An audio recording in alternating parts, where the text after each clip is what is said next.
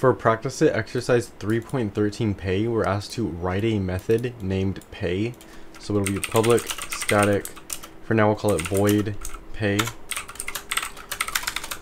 And it accepts a real number for a TA's salary. So this will be a double, and we'll call this salary.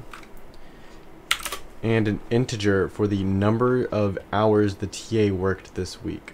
So we will have int, and we'll call it hours. Then we need to account for overtime, which will be 1.5 times the normal salary for any hours above 8. Well, since we're given a condition here, we need to use an if statement.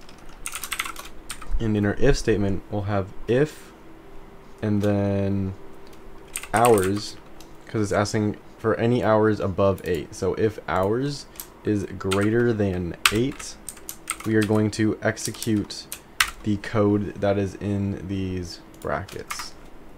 So if hours is above 8, we are going to return the salary times 8. So this is the normal salary. And now we need to add the overtime part.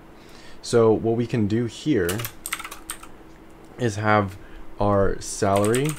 It says the overtime pay is 1.5 times the normal salary. 1.5 is 3/2, so we can multiply this by 3/2.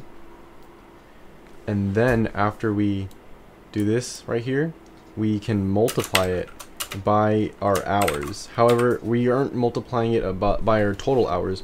We're multiplying it by our hours minus 8, because it has to be anything above 8. So this is going to be times hours minus 8 to get rid of the 8 hours. Next, we have an else statement, and this is if our hours are less than 8. So we will just have, actually an else statement doesn't have any parameters, so no parentheses. And in here we'll have return salary times hours. If we submit this, we need a semicolon here to end our code. And also we never changed this from void. Since it's returning a double, this needs to be double. Should have changed that earlier, but if we fix it now, we have passed all 6 of the test.